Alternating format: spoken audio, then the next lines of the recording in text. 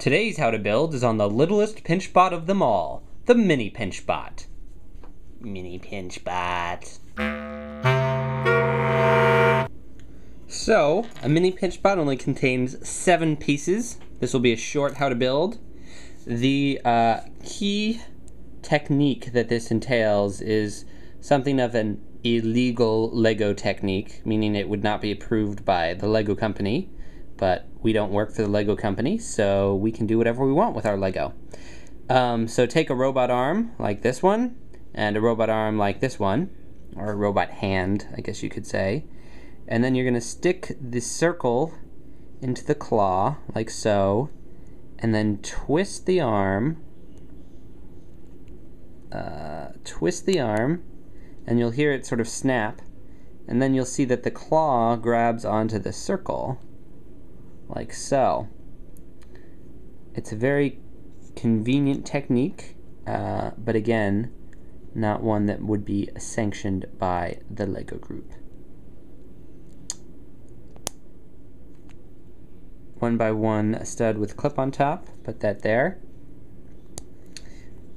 1x1 stud with clip on the side, clip it on there. Jumper plate, one of my favorites. And then 2 little eyeballs. And you've got a Mini-Pinchbot, which looks really good from the front angle, a little weird from the side, and good again from the back. So, you know, that's why I had them all posed like this. They're like little bobblehead dolls, which is just sort of awesome, because their arms can bobble and stuff like that. And they're just the cutest little Pinchbots. And you can get your very own for the low, low price of 10 gold. Now, if you don't want to use that technique or don't have all the pieces, here's the original design I had for the Mini-Pinchbots, which I changed at the last minute. 2 headlight bricks, connected like so. 1x2 plate. Again, put the hole on the circle in the middle, so it's lined up evenly. Transparent studs for eyes.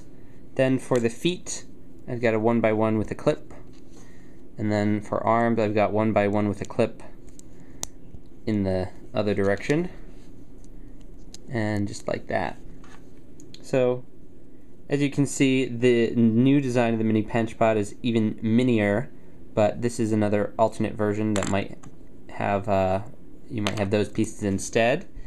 And of course, if you haven't done so already, you should watch the how to build for a regular Pinchbot or a Pinchbot with a giant arm. I'll just leave those there and put boxes around them so you can click on them. Grabor, leader of the Pinchbots, who's now falling apart. It's okay. He was destroyed by Robophilia, so he should come apart. My legs, give them back. Rah.